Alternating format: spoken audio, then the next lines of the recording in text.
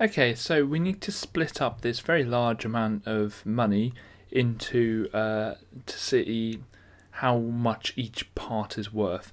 So looking at the ratio 37 to 4, we add those together to find out how many parts we have, and we've got 41 parts altogether.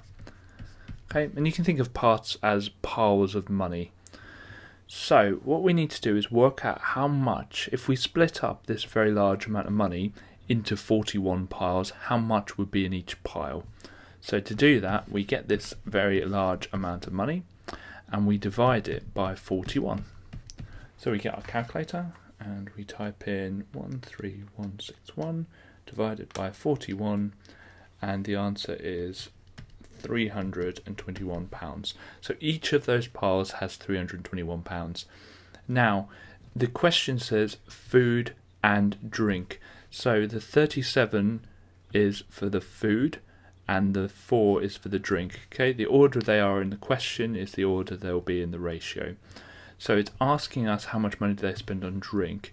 Now, food has 37 of those piles. Drink only has 4. So we need to work out how much money is in total in those 4 piles.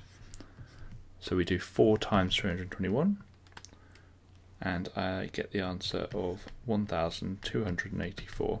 So the answer is 1,284. Now, just check it makes sense. Well, by far the majority of the money is spent on food, and a little bit is spent on drink.